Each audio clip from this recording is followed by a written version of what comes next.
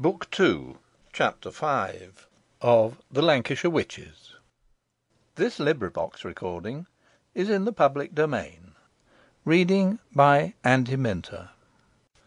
The Lancashire Witches. A Romance of Pendle Forest.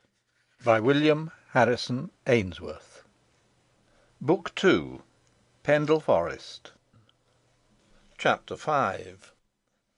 Bess's of the Booth. Bess's of the Booth, for so the little hostel at Goldshaw was called after its mistress, Bess Whitaker, was far more comfortable and commodious than its unpretending exterior seemed to warrant. Stouter and brighter ale was not to be drunk in Lancashire than Bess brewed, nor was better sherries or clary to be found, go where you would, than in her cellars. The traveller crossing these dreary wastes, and riding from Burnley to Clithero, or from Colne to Whalley, as the case might be, might well halt at Bess's and be sure of a roast fowl for dinner, with the addition, perhaps, of some trout from Pendle water, or, if the season permitted, a heathcock or a pheasant; or, if he tarried there for the night, he was equally sure of a good supper and fair linen.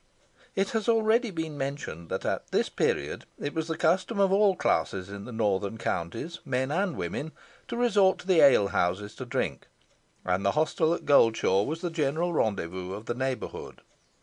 For those who could afford it, Bess would brew incomparable sack; but if a guest called for wine, and she liked not his looks, she would flatly tell him her ale was good enough for him, and if it pleased him not, he should have nothing.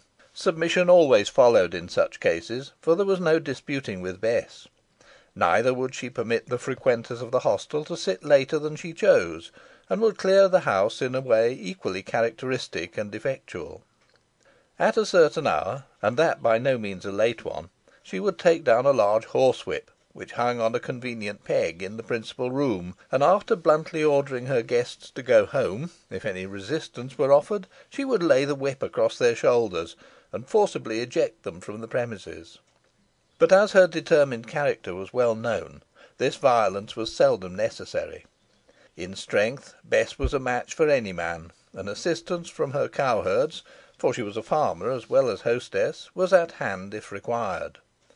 As will be surmised from the above, Bess was large and masculine looking, but well proportioned nevertheless, and possessed of a certain coarse kind of beauty, which in earlier years had inflamed Richard Baldwin, the miller of Rough Lee, who made overtures of marriage to her.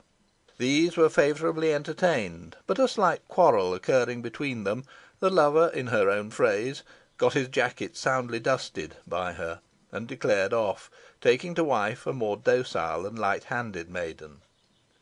As to Bess, though she had given this unmistakable proof of her ability to manage a husband, she did not receive a second offer, nor, as she had now attained the mature age of 40, did it seem likely that she would ever receive one.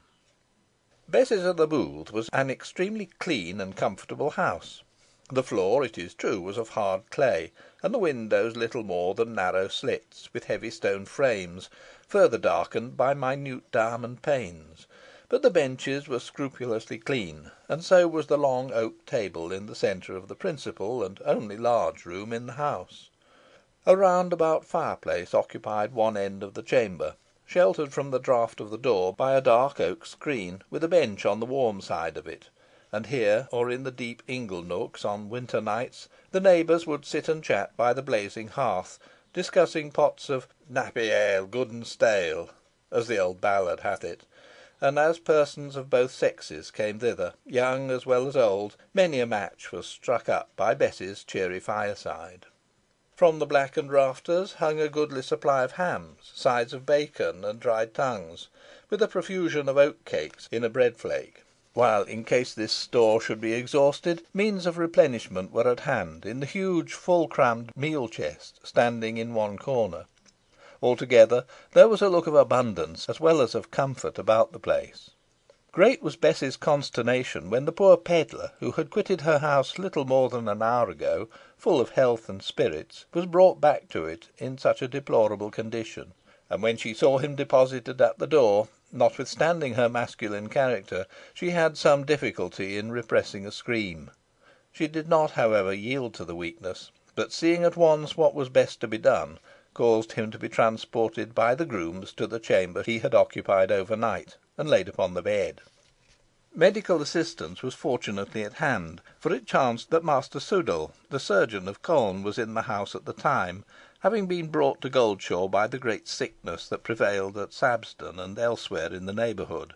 Sudall was immediately in attendance upon the sufferer, and bled him copiously, after which the poor man seemed much easier, and Richard Assheton, taking the surgeon aside, asked his opinion of the case, and was told by Sudall that he did not think the pedlar's life in danger, but he doubted whether he would ever recover the use of his limbs. "You do not attribute the attack to witchcraft, I suppose, Master Sudall?" said Richard.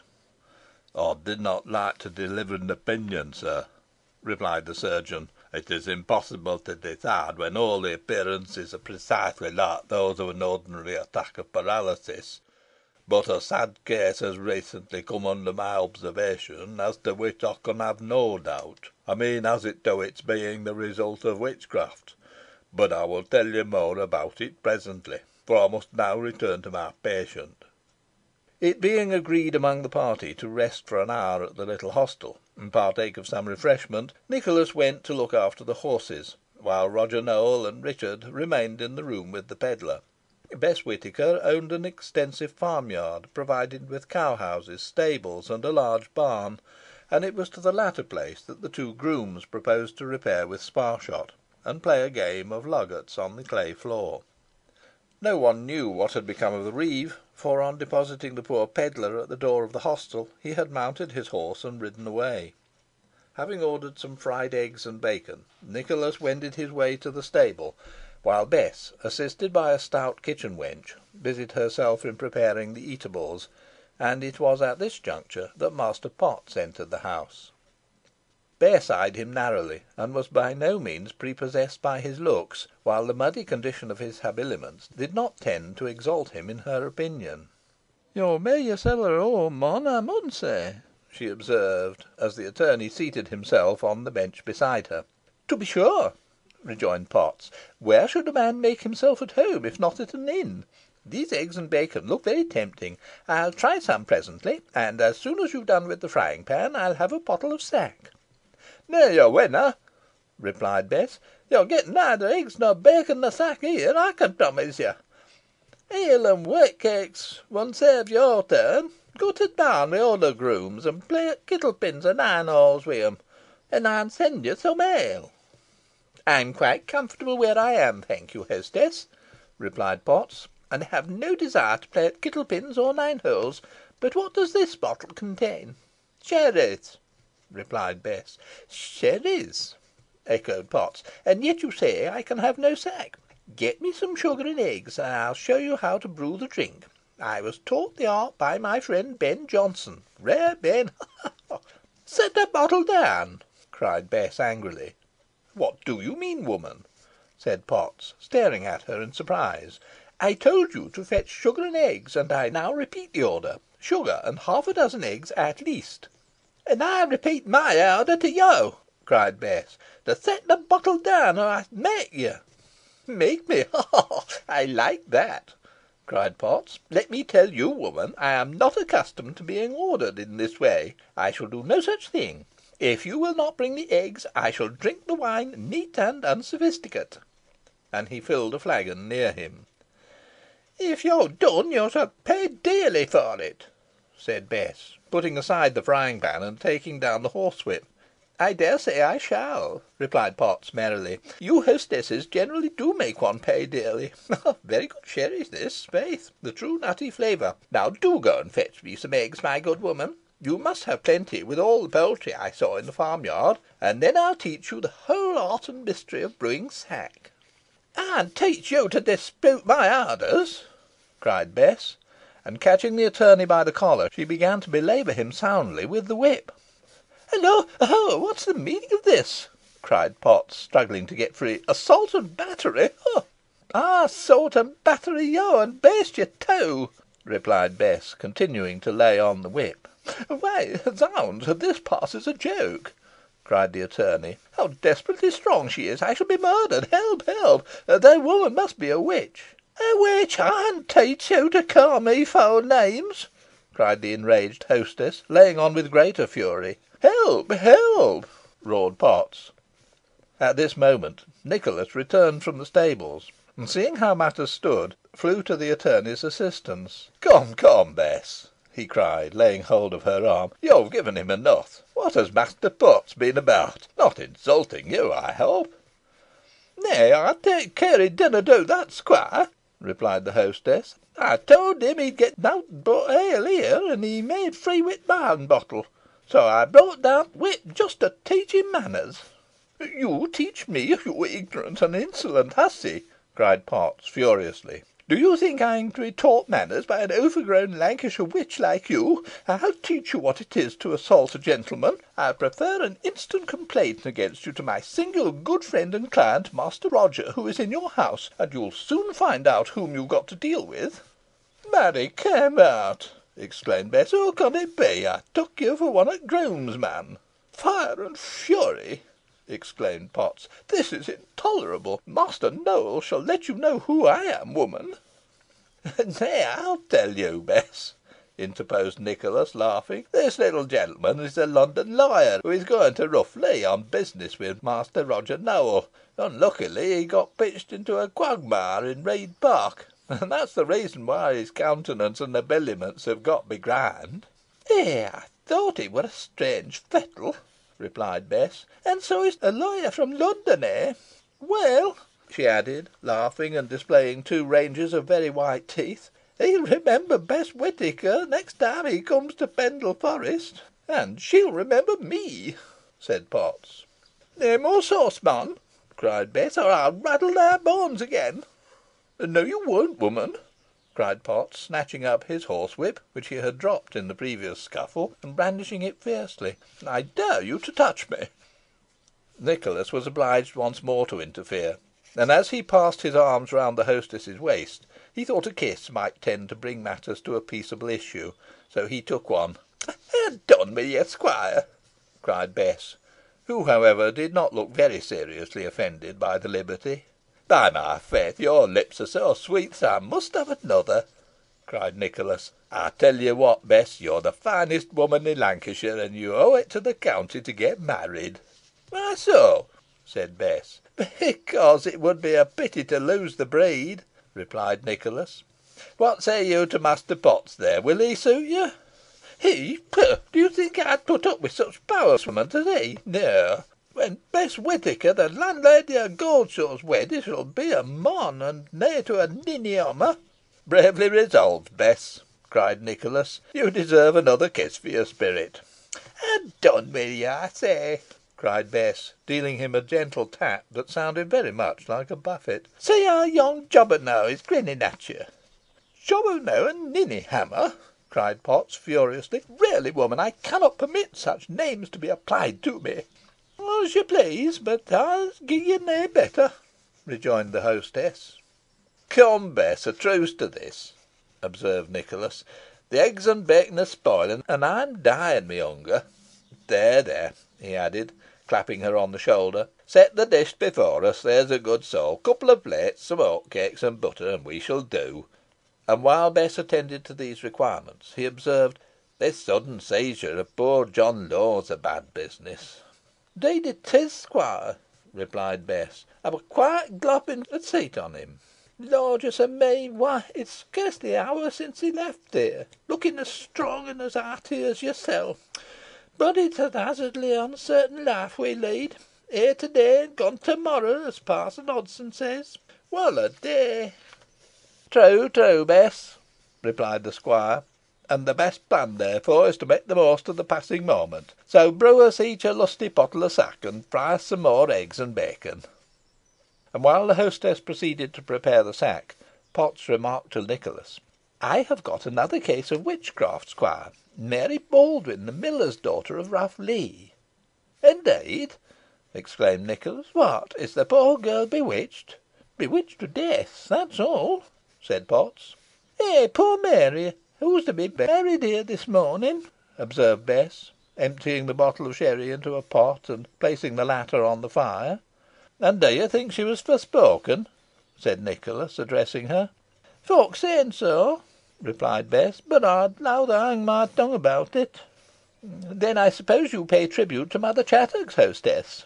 cried Potts. "Butter, eggs, and milk from the farm, ale and wine from the cellar, with a flitch of bacon now and then, eh?"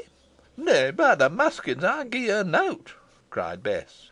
"Then you bribe Mother Demdike, and that comes to the same thing," said Potts.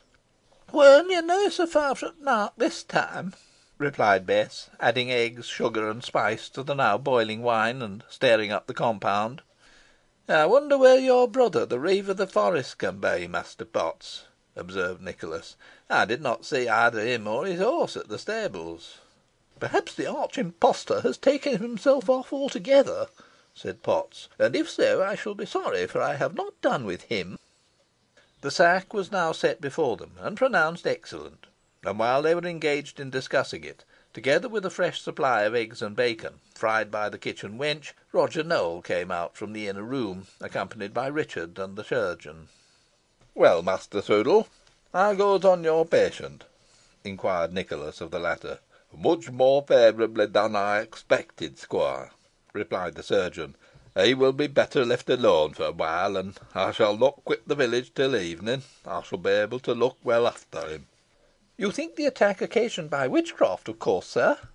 said Potts. "The poor fellow affirms it to be so, but I can give no opinion," replied Sudall, evasively. "You must make up your mind as to the matter, for I think it right to tell you your evidence will be required," said Potts. "Perhaps you may have seen poor Mary Baldwyn, the miller's daughter of Rough Lee, and can speak more positively as to her case." "How can, sir?" replied the surgeon, seating himself beside Potts, while Roger Nowell and Richard placed themselves on the opposite side of the table. "This is the case I referred to a short time ago, when answering your inquiries on the same subject, Master Richard, and a most afflicting one it is. But you shall have the particulars. 6 months ago, Mary Baldwyn was as lovely and blooming a lass as could be seen, the joy of her widowed father's heart. The hot-headed, obstinate man is Richard Baldwyn, and he was unwise enough to incur the displeasure of Mother Demdike by favouring her rival, old Chattox, to whom he gave flour and meal, while he refused the same tribute to t'other. The first time Mother Demdike was dismissed without the customary dole, one of his millstones broke, and instead of taking this as a warning, he became more obstinate. She came a second time, and he sent her away with curses. Then all his flour grew damp and musty, and no one would buy it. Still he remained obstinate, and when she appeared again he would have laid hands upon her, but she raised her staff, and the blows fell short. 'I have given thee two warnings, Richard,' she said, 'and thou hast paid no heed to them. Now I will make thee smart, lad, in right earnest. That which thou lovest best thou shalt lose.' Upon this, bethinking him that the dearest thing he had in the world was his daughter Mary, and afraid of harm happening to her, Richard would fain have made up his quarrel with the old witch, but it had now gone too far, and she would not listen to him, but uttering some words by which the name of the girl was mingled, shook her staff at the house and departed. Next day poor Mary was taken ill, and her father, in despair, applied to old Chattox, who promised him help, and did her best, I make no doubt, for she would have willingly thwarted her rival, and robbed her of her prey. But the latter was too strong for her, and the hapless victim got daily worse and worse. Her blooming cheek grew white and hollow, her dark eyes glistened with unnatural lustre, and she was seen no more on the banks of Pendle Water. Before this, my aid had been called in by the afflicted father. I did all I could, but I knew she'd die, and I told him so. The information, I feared, had killed him, for he fell down like a stone, and I repented having spoken. However, he recovered, and made a last appeal to Mother Demdike, but the unrelenting hag derided him and cursed him, telling him if he brought her all his milk contained, and added to that all his substance, she would not spare the child. He returned heartbroken, and never quitted the poor girl's bedside till she breathed her last." "Poor Ruchot! Robbed of his only daughter, and no wife to cheer him. How pity him fro' th' bottom o' my heart," said Bess, whose tears had flowed freely during the narration. "He's well nigh crazed wi' grief," said the chirurgeon. "I hope he will commit no rash act." Expressions of deep commiseration for the untimely death of the miller's daughter had been uttered by all the party, and they were talking over the strange circumstances attending it, when they were roused by the trampling of horses' feet at the door, and the moment after a middle aged man, clad in deep mourning, but put on in a manner that betrayed the disorder of his mind, entered the house. His looks were wild and frenzied, his cheeks haggard, and he rushed into the room so abruptly that he did not at first observe the company assembled. "Why, Richard Baldwin, is that you?" cried the chirurgeon. "What, is this the father?" exclaimed Potts, taking out his memorandum book. "I must prepare to interrogate him." "Sit thee down, Ruchot sit thee down, mon," said Bess, taking his hand kindly, and leading him to a bench. "Con ey get thee onny thing?" "No, no, Bess," replied the miller. "I ha' quite lost aw I valued in this world, an ey care not how soon ey quit it mysel." "Nay, dunna talk on thus, Ruchot," said Bess, in accents of sincere sympathy. "Thou wilt live to see happier and brighter days." "I will live to be revenged, Bess," cried the miller, rising suddenly, and stamping his foot on the ground. "That accursed witch has robbed me of my heart's chief treasure, who's crushed a poor innocent as never injured her i' thought or deed, and has struck the heaviest blow that could be dealt me. But by the heaven above I win requite her. A Father's deep and lasting curse laid on her guilty head, and on those of all her accursed race.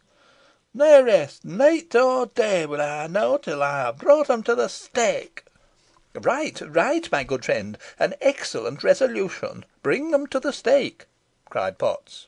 But his enthusiasm was suddenly checked by observing the reeve of the forest peeping from behind the wainscot, and earnestly regarding the miller as he called the attention of the latter to him.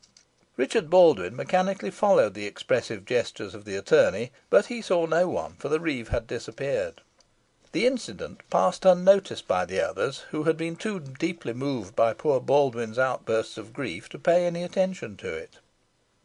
After a little while, Bess Whitaker succeeded in prevailing upon the miller to sit down, and when he became more composed, he told her that the funeral procession, consisting of some of his neighbours, who had undertaken to attend his ill-fated daughter to her last home, was coming from Rough Lee to Goldshaw, but that, unable to bear them company, he had ridden on by himself. It appeared also from his muttered threats that he had meditated some wild project of vengeance against Mother Demdike, which he intended to put into execution before the day was over; but Master Potts endeavoured to dissuade him from this course, assuring him that the most certain and efficacious mode of revenge he could adopt would be through the medium of the law, and that he would give him his best advice and assistance in the matter. While they were talking thus, the bell began to toll, and every stroke seemed to vibrate through the heart of the afflicted father, who was at last so overpowered by grief that the hostess deemed it expedient to lead him into an inner room, where he might indulge his sorrow unobserved. Without awaiting the issue of this painful scene, Richard, who was much affected by it, went forth, and taking his horse from the stable, with the intention of riding on slowly before the others, led the animal towards the churchyard. When within a short distance of the grey old fabric, he paused. The bell continued to toll mournfully, and deepened the melancholy hue of his thoughts. The sad tale he had heard held possession of his mind, and while he pitied poor Mary Baldwin, he began to entertain apprehensions that Alizon might meet a similar fate. So many strange circumstances had taken place during the morning's ride, he had listened to so many dismal relations, that, coupled with the dark and mysterious events of the previous night, he was quite bewildered, and felt oppressed, as if by a hideous nightmare, which it was impossible to shake off. He thought of Mothers Demdike and Chattox. Could these dread beings be permitted to exercise such baneful influence over mankind? With all the apparent proofs of their power he had received, he still strove to doubt, and to persuade himself that the various cases of witchcraft described to him were only held to be such by the timid and the credulous.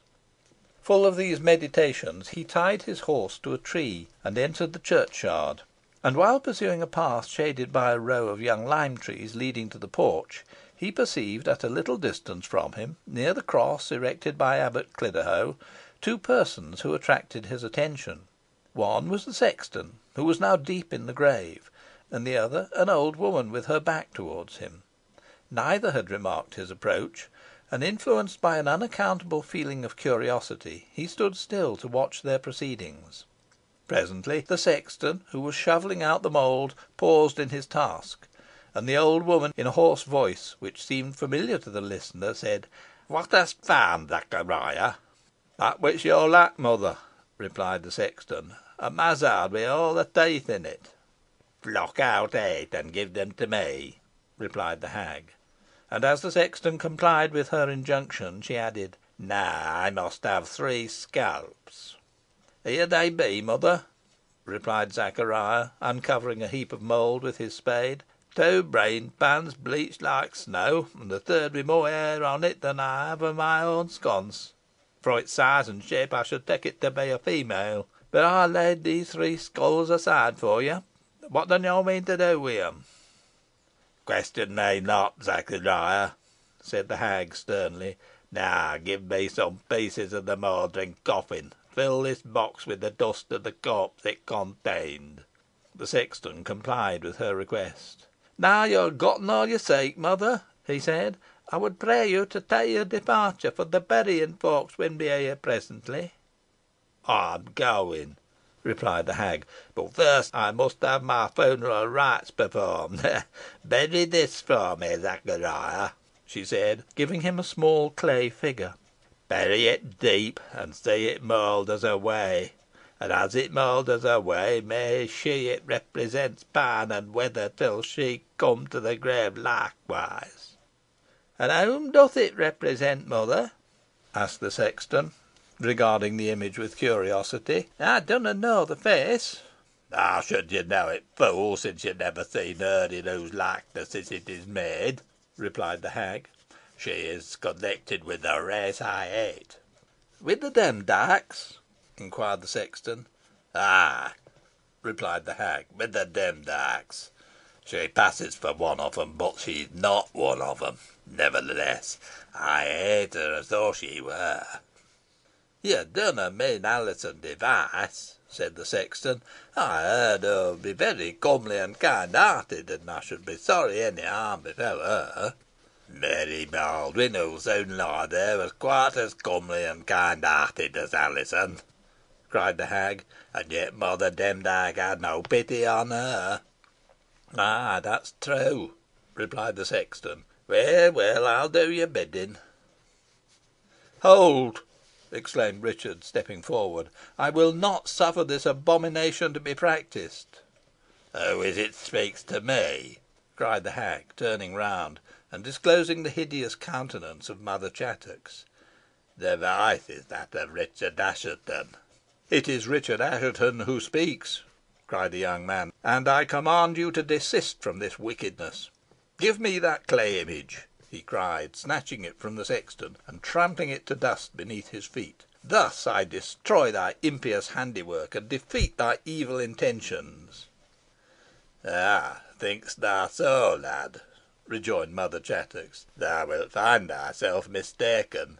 My curse has already alighted on thee, and it shall work. Thou lovest Alizon, I know it, but she shall never be thine. Now go thy ways." "I will go," replied Richard, "but you shall come with me, woman." "Dare you lay hands on me?" screamed the hag. "Nay, let her be, master," interposed the sexton. "You had better." "You are as bad as she is," said Richard, "and deserve equal punishment. You escaped yesterday at Whalley, old woman, but you shall not escape me now." "Be not too sure of that," cried the hag, disabling him for the moment by a severe blow on the arm from her staff, and shuffling off with an agility which could scarcely have been expected from her, she passed through a gate near her, and disappeared behind a high wall. Richard would have followed, but he was detained by the sexton, who besought him, as he valued his life, not to interfere; and when at last he broke away from the old man, he could see nothing of her, and only heard the sound of horses' feet in the distance. Either his eyes deceived him, or at a turn in the woody lane skirting the church, he descried the reeve of the forest galloping off with the old woman behind him. This lane led towards Rough Lee, and without a moment's hesitation Richard flew to the spot where he had left his horse, and mounting him, rode swiftly along it. CHAPTER VI.